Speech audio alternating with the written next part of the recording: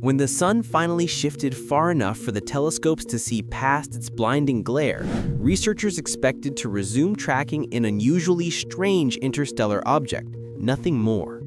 Instead, the James Webb Space Telescope captured a sight so unexpected that it sent an instant ripple of confusion and urgency through observatories worldwide. The object, known as 3I Atlas, the third confirmed interstellar visitor ever detected in our solar system, had returned from behind the sun transformed. Where astronomers anticipated a faint point of light, they instead saw something radiating with more than 4 times the brightness it displayed before disappearing into solar conjunction. Its glow rose and fell in smooth, deliberate transitions, almost as though its surface reacted not passively but dynamically to the sun's energy. And within that shimmering envelope of reflected light, Webb recorded geometric contours, hexagonal segments aligned in a pattern far too orderly to be dismissed as an accident of dust or ice. Before those discoveries could even be processed, another anomaly emerged, a faint ultraviolet pulse repeating at exact, unwavering intervals. Nothing about the object's reappearance conformed to natural behavior. Nothing about it fit the profile of a comet. And so, with its return, 3I Atlas reopened one of the most unsettling scientific mysteries in recent memory. When 3I Atlas appeared, it instantly became part of this extremely rare category, and observatories across the globe coordinated to monitor it. Hubble tracked it from orbit. The KEK Observatory in Hawaii followed it nightly, and multiple European telescopes contributed readings as it moved inward. This level of collaboration typically occurs only in response to unusually important astronomical events. With 3I Atlas, the coordination began because something about it felt wrong from the start. Its orbit defied expectation. Comet trajectories are usually smooth curves governed by well-understood gravitational models, but 3I Atlas showed deviations that hinted at forces astronomers could not quite identify. Its brightness fluctuated unpredictably, dipping too deeply on some nights and rising too steeply on others. Attempts to align the data with typical models of outgassing, dust release, or rotational variability produced incomplete answers. Even as the global network of observatories continued to monitor it, the object resisted every effort to place it into a familiar category. And just as these irregularities began pointing toward deeper questions, 3I Atlas slipped behind the sun, entering a period of observational silence that would last far longer than expected. Solar conjunction always hides celestial objects that pass directly behind the sun. But the length and quality of the blackout produced by 3I Atlas unsettled astronomers. Normally, faint traces of light or scatter from dust tails can still be detected at certain wavelengths. But for weeks, every instrument aimed at the region surrounding the sun returned nothing. Webb found nothing. Hubble found nothing. KEK found nothing. Even sensitive radio arrays, which can capture glimmers invisible to optical telescopes, detected only background noise. The space where 3I Atlas should have been became a perfect void. It was as if the object had been swallowed entirely by the sun's glare. Yet models showed clearly that it should still have been emitting some signature: dust, thermal radiation, reflected light, anything. That total absence, combined with the unresolved anomalies from before conjunction, generated a quiet but escalating tension among researchers waiting for the object to emerge again.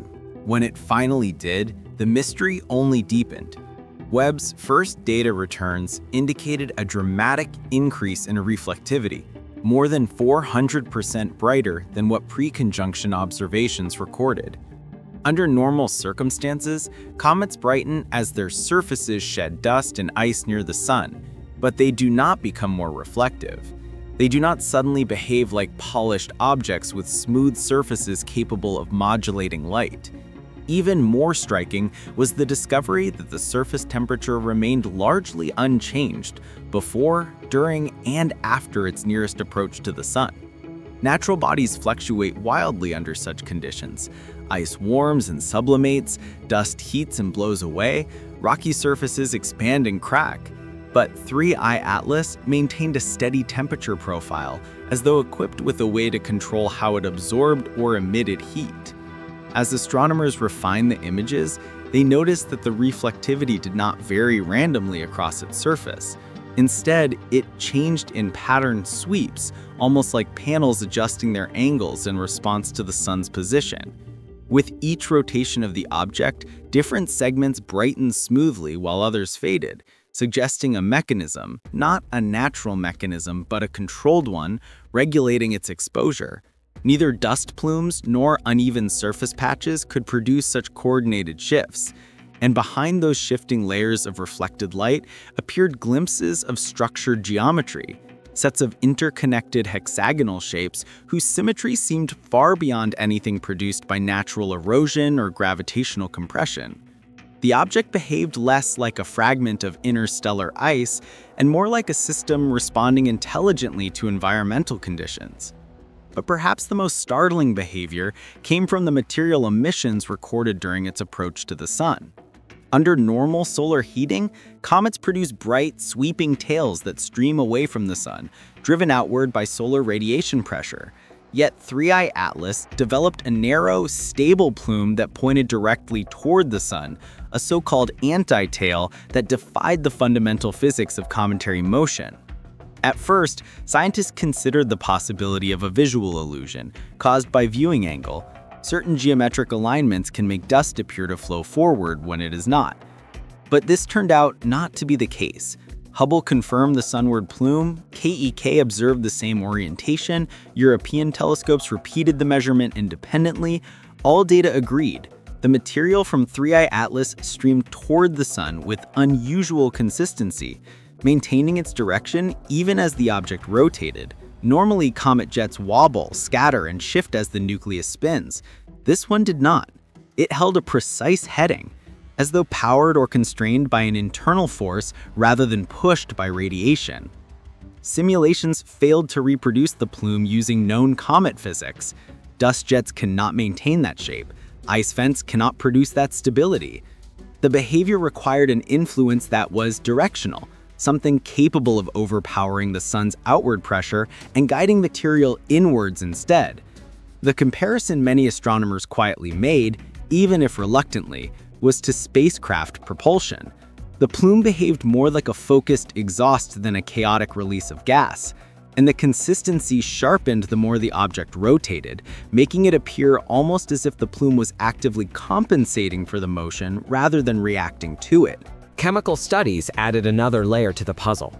Early spectral readings suggested an unusually pure mix of nickel and iron on the surface, far more refined than what comets naturally contain. Cyanide compounds appeared in patterns, not drifting randomly across the surface, but seemingly embedded within its structural arrangement, and the light curve showed behavior unlike any other comet or asteroid ever observed. Instead of chaotic variations caused by uneven surfaces or sublimating jets, the brightness pulsed with a rhythm, implying internal cavities or layers reflecting light in a controlled manner.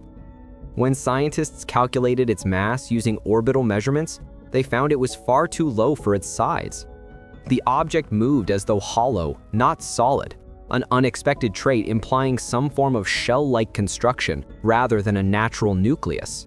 One of the most surprising contributions came from a relatively small observatory in Spain, which captured 159 consecutive frames of 3I Atlas during an observational window. When stitched together, the sequence revealed a narrow jet extending from the object in an unwavering line. It did not bloom outward like gas from cracks in ice. It did not shift or flicker as the object rotated. Instead, the jet maintained its length, shape, and direction across all frames. Even more intriguingly, subtle corrections in the object's trajectory coincided with periods when the jet intensified.